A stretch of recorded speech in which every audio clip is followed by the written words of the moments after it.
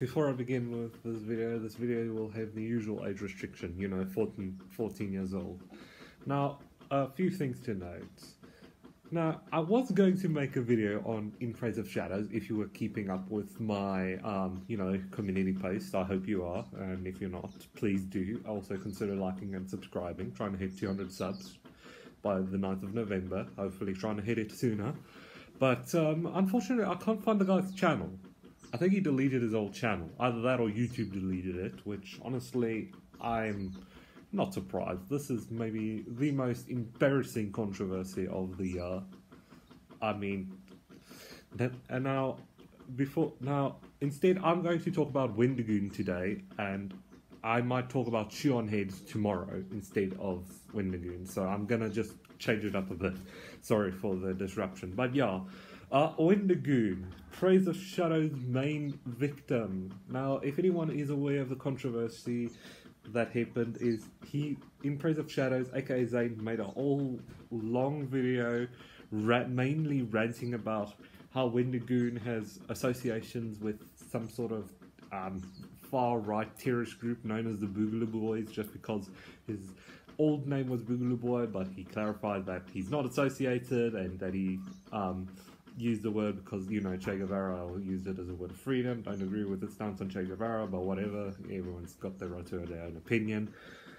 Basically, this whole summary is that he just brought up some outlandish shit about Wendigoon. The main parts of which are that he's not worthy of being taken seriously because he's like a rich white lad living in deep Appalachia, and he said something about, deep Appalachia being racist, which is entirely false. It's like saying all white people in South Africa are racist. I've luckily never dealt with the stereotype, but my sister is an unfortunate victim. Anyhow, I think Wendigoon also got targeted by In Praise of Shadows mainly because, like me, he talked about being Christian and being about his Christian beliefs. And honestly, he responded very maturely to this, basically saying sorry that if he provoked In Praise of Shadows, which he did nothing wrong, honestly.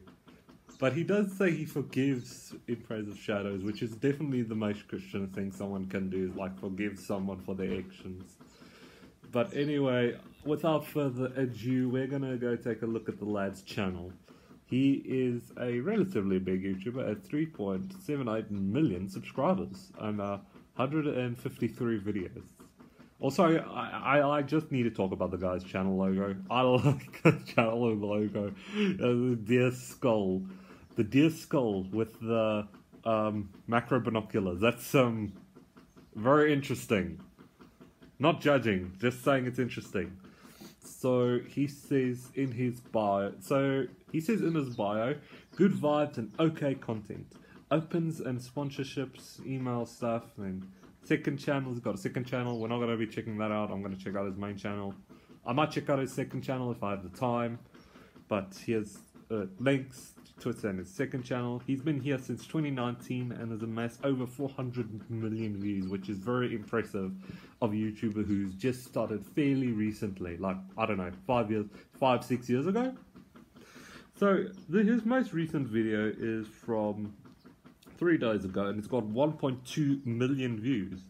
One thing that you need to note about this controversy is this gave Wendigoon a lot of clout, which basically meant he was exposed to more people. It's kind of like how Saucy and Honey got shown to the whole world for their controversy, and they gained a lot of subscribers. I think that's basically what's been happening to Wendigoon as a result.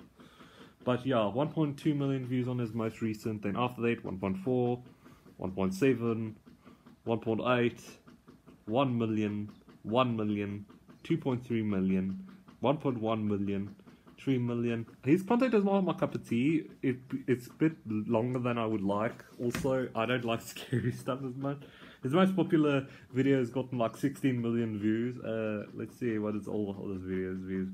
227,000 views.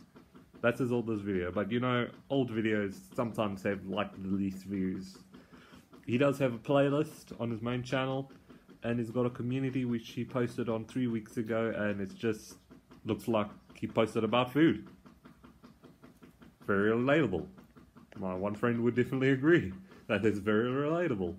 I'm gonna see if I can track down his second channel while we're here. Here is his second channel, Wendigoon. And the same logo, except with a different background. Pretty cool, pretty cool. Love it. Love seeing it. Then the description. My second channel for Wendigoon, hope you enjoy.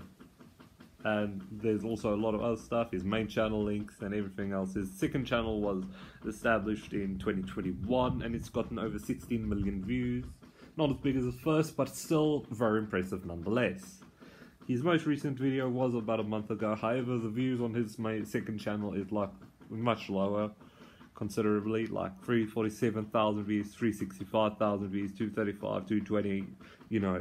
His short video, he only posted once, got 156,000 views. I think he mostly does streaming here, so yeah. Then he's also got a playlist here and a community that he posted on 3 months ago.